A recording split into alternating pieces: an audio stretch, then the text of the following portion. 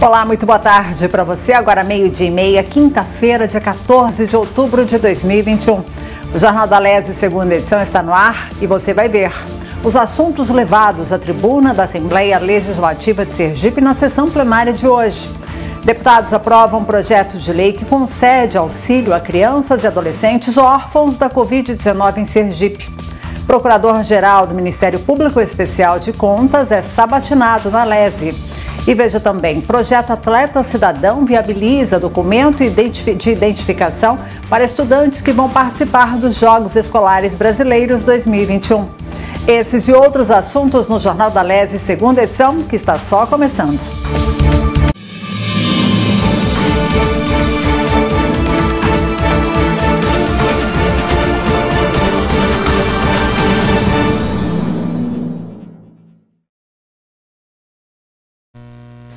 E a gente já começa o Jornal da Alese, segunda edição, com os destaques da sessão plenária desta quinta-feira na Assembleia Legislativa de Sergipe.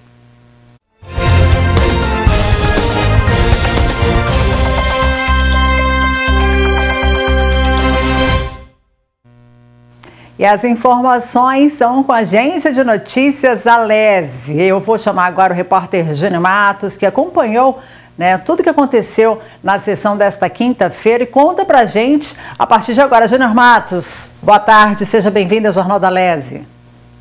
Eu quem agradeço pela participação, Valquíria, boa tarde para você, boa tarde também para você que nos acompanha, seja nas plataformas digitais ou pela TV Alese, Eu vou começar falando sobre uma indicação que foi aprovada aqui no plenário da Assembleia Legislativa, que trata justamente sobre o ICMS para pessoas com deficiência, pessoas que querem adquirir veículos novos, Com essa aprovação, que claro, vai passar ainda pela sanção do governador Belivaldo Chagas, ele mais que dobra, O valor que a pessoa pode adquirir o veículo novo, uma pessoa com deficiência, é cerca de R$70 mil atualmente, E com essa aprovação dessa indicação, agora passa para R$145 mil. Vale lembrar que só realmente vira lei depois da sanção do governador, mas claro, é um grande passo, um passo fundamental para mais inclusão e pessoas com deficiência, caso queiram adquirir seu veículo novo, consiga com mais facilidade. Outro assunto agora repercutindo uma fala do deputado Capitão Samuel, ele que falou sobre o projeto de lei, o projeto que está sendo tramitado, e foi aprovado, estava sendo tramitado e foi aprovado na Câmara dos Deputados e agora vai tramitar no Senado sobre o combustível, Então, o objetivo desse projeto que está em tramitação lá em Brasília é justamente diminuir a carga tributária da gasolina. A gente sabe que a gasolina aí está cada vez saltando, isso porque o imposto da gasolina é um imposto flutuante, ele varia de acordo com a cotação do dólar. Então, diminuindo essa carga tributária, claro, a gente prevê uma redução de preços nesse produto. Então, vamos na expectativa. Por último, Valquíria, eu queria dizer que logo mais à noite eu vou estar acompanhando você e também os médicos especialistas em oncologia para falar sobre câncer de mama e sífilis, já que a Assembleia Legislativa realiza um fórum online para tratar sobre o assunto, A gente sabe que os casos de sífilis vêm aumentando, principalmente sífilis congênita, que é passada de mãe para filho durante a gestação ou durante o parto. E também repercutir dos dados do câncer de mama e câncer de colo de útero, que atinge as mulheres acometidas pela sífilis durante o período da gestação ou até mesmo depois. Valquíria? Muito bem, estarei apresentando hoje a partir das 18 horas. E é lógico, espero vocês também, telespectadores, acompanhando a programação da TV Alese. Vai ser muito importante esse debate hoje, Júnior Matos? Eu agradeço a sua participação e o convite que você fez também para os nossos telespectadores. Valquíria, então, a estimativa do INCA é que aqui em Sergipe cerca de 100 mil mulheres sejam acometidas pelo câncer, seja de mama ou seja do colo de útero. Então é importante esse momento, se conhecer o seu corpo e, claro, procurar os exames necessários e os especialistas é fundamental para combater. Quanto mais o diagnóstico é precoce, maior a chance de cura. Então, logo mais, às 18 horas, ou seja, 6 da tarde, aqui pela tela da TV Alese e também pelas redes sociais, YouTube e Facebook, tem a transmissão do fórum ao vivo e eu também convido todos vocês. Ok, obrigada, Júnior Matos. Até amanhã com mais novidades, mais notícias da Assembleia Legislativa aqui no Jornal da Alese, segunda edição comigo, 12h30, e pela manhã, né, a partir das 8 com a Larissa Barati. Então, beijo para você, tchau, tchau, boa tarde. Tchau, tchau, Valquíria. Obrigada. E olha, na sessão plenária de ontem, os deputados repercutiram temas relacionados às crianças e também uma matéria votada, né, no Congresso Nacional. Vamos conferir. O veto do governo federal sobre a distribuição gratuita de absorventes para estudantes carentes dos ensinos fundamental e médio, mulheres em situação de rua e vulnerabilidade, além das presidiárias, foi tema do pronunciamento do deputado estadual Francisco Gualberto, do PT. Nós sabemos que o governo federal vetou, principalmente este projeto, alegando a não universalização do atendimento. É claro que este item não é para ser universalizado, porque a intenção do Congresso Nacional não foi distribuir absorvente para os ricos, para a classe média, para os milionários, foram exatamente para as mulheres em situação de vulnerabilidade. As crianças que tiveram seu dia comemorado em 12 de outubro foram lembradas pela deputada Maria Mendonça, do PSDB. A parlamentar falou sobre a importância da proteção e acolhimento a elas. Precisamos entender a importância da criança para o contexto, né, mundial. As nossas crianças, elas precisam ter o direito a brincar, a sonhar, a crescer saudável. E, lamentavelmente, as crianças estão sendo muito violentadas. E a violência se dá, na maioria das vezes, dentro da própria casa. Então, é preciso políticas públicas que garantam os direitos das crianças. O deputado estadual Irã Barbosa, do PT, também falou sobre a situação das crianças, afirmando que o impacto ambiental, por exemplo, influencia na qualidade de vida delas. O parlamentar também destacou um projeto de sua autoria que visa defender a segurança das crianças e pessoas vulneráveis. Nós sabemos que as políticas em defesa da infância, em defesa da adolescência, têm que ser políticas permanentes.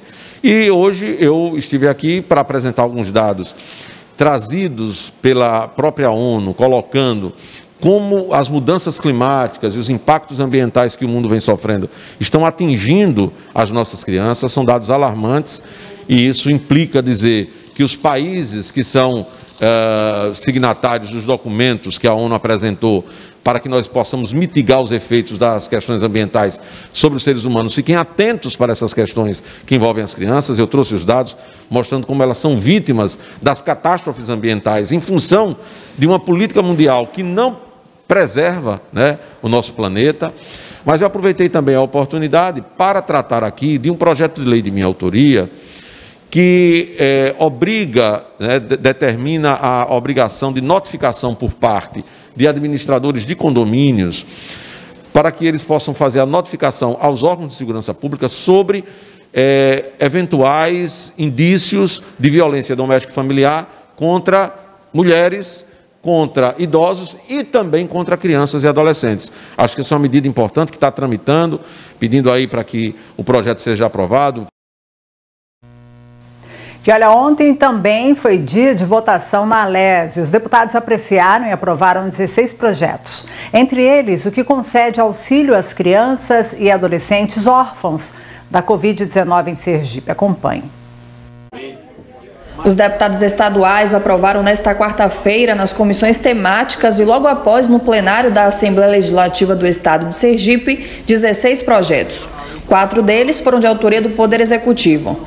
O primeiro foi o PL 251 de 2021. O projeto 251 é uma autorização para que o governo faça transações, ou seja, em processos de cobrança de dívida tributária, ele possa dialogar com a outra parte, se a parte entender pertinente, chegarem no acordo e evitar, inclusive, a judicialização daquela dívida que está inscrita. Ou nos casos onde já existe processo de execução fiscal, também possa se fazer um acordo Lógico que o Estado não vai abrir mão de tudo. Na verdade, o que se propõe é uma diminuição, inclusive, dos processos que estão em andamento na Justiça do nosso Estado. Isso já foi feito em outras unidades da Federação. O próprio governo federal também tem uma legislação semelhante. E a ideia é fazer o acordo e diminuir, tantos processos que existem hoje na Justiça brasileira. O projeto também teve uma emenda modificativa de autoria dos deputados Jorge Passos, Garibaldi Mendonça e Zezinho Guimarães aprovada. Nossa emenda, na verdade, foi para limitar o poder do Procurador-Geral do Estado, porque vai ficar sob a responsabilidade dele a negociação, por exemplo, de abatimento de juros e multa. O valor principal do tributo ele não pode abrir mão, mas juros e multa ele vai poder negociar. E aí a gente está dizendo que ele pode negociar até 90% desse valor de juros e multa, facilitando, lógico, a vida do contribuinte, a vida do Estado e reduzindo também o número de processos na via judicial. Outro projeto foi o 256 de 2021, que autoriza o Poder Executivo Estadual a outorgar, mediante cessão de uso, ao município de Lagarto, o ginásio de esportes Rosendo Ribeiro Filho, mais conhecido como Ribeirão. Outro importante projeto foi o 257 de 2021, que institui o programa C+, Sergipe Acolhe, de proteção às crianças e adolescentes órfãos de vítimas da Covid-19 no estado de Sergipe. O governo traz mais uma versão do cartão C+, que propõe um apoio, um auxílio aos órfãos da Covid, aqueles que perderam os pais, as crianças e adolescentes, em função da pandemia. Então, o governo irá dar apoio, irá estabelecer uma linha de apoiamento e de distribuição de renda até eles atingirem a maioridade. Os deputados Maria Mendonça e Irã Barbosa falaram da importância do PL. São as nossas crianças e adolescentes que perderam os pais para a Covid, que eles vão ser, cuidados pelo Estado, amparados a partir dessa lei. Dentro da temática criança, muito feliz de ver que a indicação que apresentei aqui este ano, a indicação 447, que propunha ao governo do Estado que criasse uma política de assistência para crianças e adolescentes que são órfãs da Covid-19, porque ficaram sem pais, sem mães, sem responsáveis por si durante esse período, que elas tivessem uma política de assistência por parte do governo. Com muita satisfação eu vejo que a indicação terminou sendo contemplada. Vamos agora analisar em profundidade o projeto e, evidentemente, votar favorável, porque essa é uma política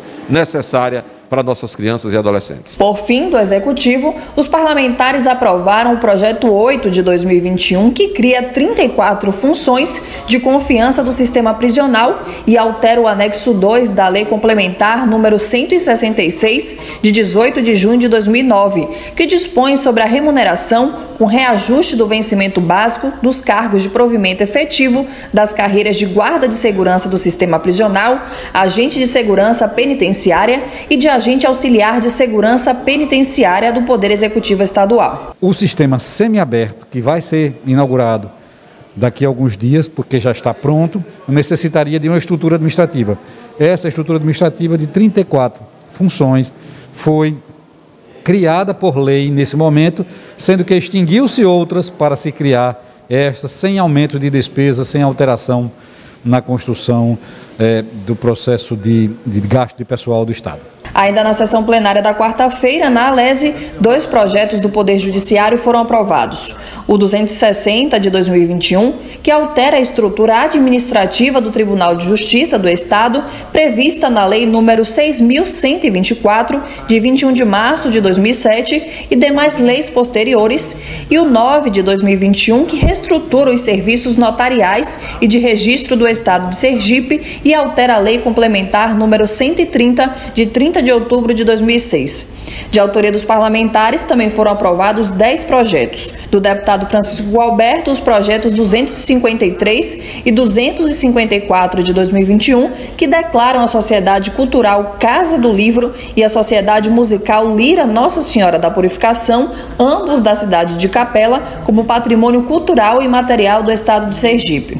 Do deputado Luciano Pimentel, os PL 188 de 2020, que dispõem sobre o prazo de validade do laudo e perícia médica que atestam o transtorno do espectro autista no âmbito de Sergipe, e o 41 de 2021, concedendo o título de cidadão sergipano a Ricardo Luiz Cavalcante de Albuquerque Júnior. A importância desse projeto, senhor presidente, tem o objetivo de atender uma justa reivindicação das pessoas com TEA e seus familiares, com vistas a conferir uma maior tranquilidade e dignidade a essas pessoas, com aumento do prazo de validade dos laudos e perícias médicas que atestam o TEA, documento essencial à obtenção de uma série de direitos previsto na legislação em vigor.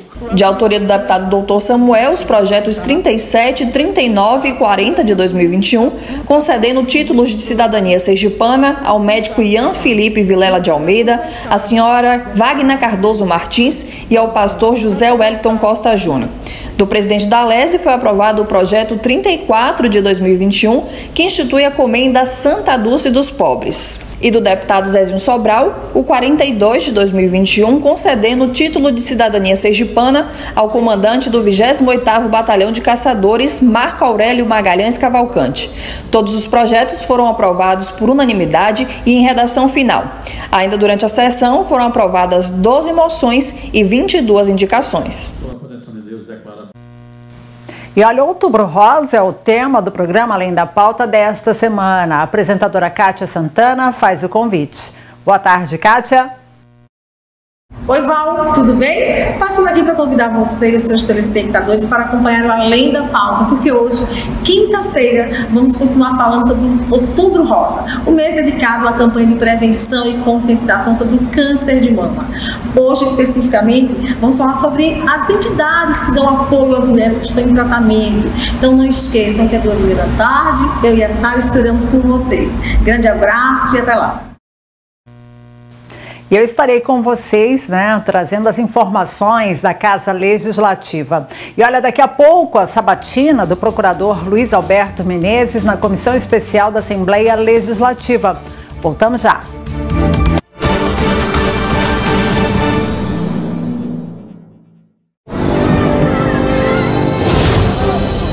Você tá pronta para isso? Em 2022, ela vai poder escrever a sua história. O governo federal, por meio do Ministério da Educação, apresenta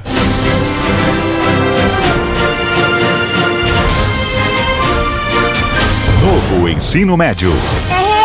Agora a gente vai poder escolher em qual área de conhecimento quer se aprofundar. E até escolher fazer uma formação profissional e tecnológica. E nós, professores, vamos ajudar vocês a construir um projeto de vida. Prepará-los para o pleno exercício da cidadania e para o mundo do trabalho. A qualidade da educação vai dar um salto. Novo Ensino Médio. Deixe a educação transformar a sua história. Breve, nas escolas de todo o país. Estudantes, pais, professores e gestores. Saibam mais em gov.br/MEC. Ministério da Educação, Governo Federal, Pátria Amada Brasil. Indiaroba está localizado no litoral sul do estado de Sergipe, a 100 quilômetros da capital, Aracaju, e sua população é de quase 18 mil habitantes. A economia do município está baseada principalmente na produção de coco, mandioca, laranja e abacaxi. Também são destaque a criação de gado de corte e a produção de leite. O fato de estar às margens do Rio Real, o município atrai visitantes nos fins de semana, contando assim com mais uma fonte de renda, o turismo. O PIB do município está dividido da seguinte forma: 55% estão relacionados à administração pública, 21% ao setor de serviços, 20% à agropecuária e 4% à indústria. No Plano de Desenvolvimento de Sergipe, a contribuição de Indiaroba é fundamental. Indiaroba, sua vocação impulsiona nosso estado. Para combater a Covid-19, a orientação é não esperar. Quanto mais cedo começar o tratamento, maiores as chances de recuperação. Fique atento. Ao perceber sintomas da Covid-19, procure uma unidade de saúde. E lembre-se, lave sempre as mãos com água e sabão ou utilize álcool em gel. E ao sair de casa, use máscara.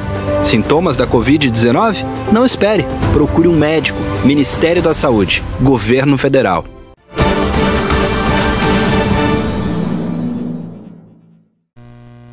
Estamos Estamos de volta com o Jornal da Alese, segunda edição, agora 12h50. E olha, a Universidade Federal de Sergipe vai retomar gradualmente as atividades presenciais a partir da próxima segunda-feira, dia 18. A portaria com todas as orientações foi publicada no último dia 5. De acordo com o documento, a Universidade Federal de Sergipe passa a fase 2 do plano de retomada com o funcionamento normal de todos os setores administrativos da instituição, respeitando a ocupação máxima de 50% dos espaços de trabalho pelos servidores. Ocorre também a retomada das atividades de pesquisa, retorno das aulas práticas e trabalhos acadêmicos práticos, além das atividades de último ano de curso de graduação. As bibliotecas também voltam a atender, assim como as clínicas e escolas. E olha, o presidente da Assembleia Legislativa de Sergipe, deputado Luciano Bispo, esteve em reunião em seu gabinete para tratar sobre a situação da Ceasa de Itabaiana. O local ainda não entrou em funcionamento. A gente acompanha agora.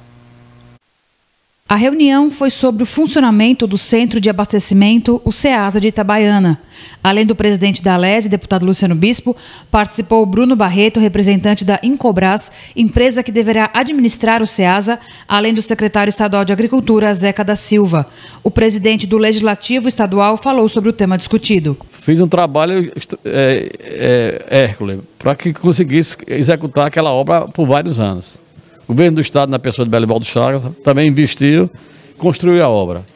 Na hora de funcionar, está tendo interferências outras que prejudicam o funcionamento. Como se eu tivesse a obrigação também de botar para funcionar. Não. A minha obrigação foi pela obra. O funcionamento é entre o município e a empresa. Mas, como não está acontecendo, eu vou mais uma vez entrar numa questão que eu tenho pouca obrigação com isso. A obrigação maior é do próprio município e a empresa que fez o acordo para botar para funcionar aquela grande obra, uma obra valiosa, importante para Itabaiana e para Sergipe, está lá sem funcionar. Mas vamos botar a conversar. O secretário da Agricultura, Zeca, veio participar da reunião, para ver se agora a gente dá um pontapé, para ver se até o final do ano aquele CES está funcionando. E olha, uma comissão especial formada por deputados estaduais sabatinou o procurador-geral do Ministério Público Especial de Contas, Luiz Alberto Menezes. Ele foi indicado pelo governador do estado para ocupar o posto de conselheiro do Tribunal de Contas do Estado. Acompanhe. A sabatina a Luiz Alberto Menezes, escolhido pelo governador Belivaldo Chagas para ocupar uma cadeira da Corte de Contas do Estado, aconteceu na Sala das Comissões, deputado Guido Azevedo. O deputado Zezinho Sobral presidiu a comissão especial, que teve ainda o deputado Thalisson de Valmir na vice-presidência, Garibaldi Mendonça como relator, os deputados estaduais Adailton Martins e Geórgio Passos como membros e o subsecretário-geral da mesa diretora Igor Albuquerque como secretário. Após os trabalhos serem abertos, o indicado Luiz Alberto Menezes fez um breve histórico da sua carreira acadêmica e profissional. Lembrando que antes de se tornar procurador-geral do Ministério Público Especial de Contas, se graduou em Engenharia Eletrônica pelo Instituto Tecnológico de Aeronáutica e em Direito pela Universidade Federal de Sergipe. Teve experiência na administração pública, atuando como auditor fiscal da Previdência Social no Instituto Nacional de Seguridade Social, o INSS, até ingressar por concurso público no TCE em 2003, órgão que trabalha até os dias de hoje. Na sequência, os parlamentares iniciaram as perguntas, a exemplo do deputado Geórgio Passos, que questionou sobre governança, renúncia de receitas pelos municípios e controle social. Me deu por satisfeito, né? A gente viu que realmente ele tem conhecimento, uma pessoa que vem galgando seu espaço, fruto de concursos públicos, né? E hoje indicado pelo governador para compor a nossa Corte de Contas. A sabatina também foi acompanhada pelo presidente do Tribunal de Contas do Estado, Luiz Augusto Ribeiro, pelo conselheiro aposentado Carlos Alberto Sobral de Souza, pela esposa e promotora de justiça Ana Paula Machado e o magistrado e amigo pessoal do procurador José Amintas Noronha. Ao deixar a sala das comissões, o conselheiro aposentado Carlos Alberto Sobral deixou claro que Luiz Alberto Menezes foi o nome certo a lhe substituir. Questões muito bem postas e muito bem respondidas, de forma satisfativas. Eu acho isso um pleito de reconhecimento ao Ministério Público de Contas do Estado de Sergipe e ao Tribunal como um todo. Então estou muito feliz pela sabatina do Jorge Passos. Antes mesmo do parecer final da comissão, o presidente do TCE, Luiz Augusto Ribeiro, já demonstrava confiança que o nome indicado pelo governador teria aprovação dos parlamentares. No dia de hoje, a Assembleia cumpriu mais o seu papel constitucional de sabatinar um novo membro do Tribunal de Contas. Desta feita, uma indicação do governador do estado, Dr. Luiz Alberto Menezes, oriundo do Ministério Público de Contas, vai assumir pela primeira vez o cargo de conselheiro nessa vaga específica. E Dr. Luiz Alberto aqui na sabatina mostrou o seu conhecimento, a sua dedicação, a sua capacidade técnica em assumir esse cargo tão honroso para o Tribunal de Contas do Estado de Sergipe, que é o cargo de conselheiro. Após as perguntas e respostas, a sessão foi suspensa por alguns minutos. No retorno aos trabalhos, o relator apresentou o seu voto. Diante do currículo do candidato, o deputado Garibaldi Mendonça disse não restar dúvidas que Luiz Alberto Menezes está pronto para assumir o posto de conselheiro no TCE. E, em seguida, proferiu o voto pela aprovação do nome. O primeiro passo que a gente recebe quando chega na comissão é realmente o currículo da pessoa. E a gente vê no currículo de Luiz Alberto Menezes um currículo vasto, né? Ele é advogado, engenheiro, quer dizer, um cidadão, podemos dizer, completo. E até pelas suas atividades que já vinha desenvolvendo no próprio Tribunal de Contas. Então ele tem total condições de assumir, certo, o Tribunal de Contas do Estado de Sergipe como conselheiro.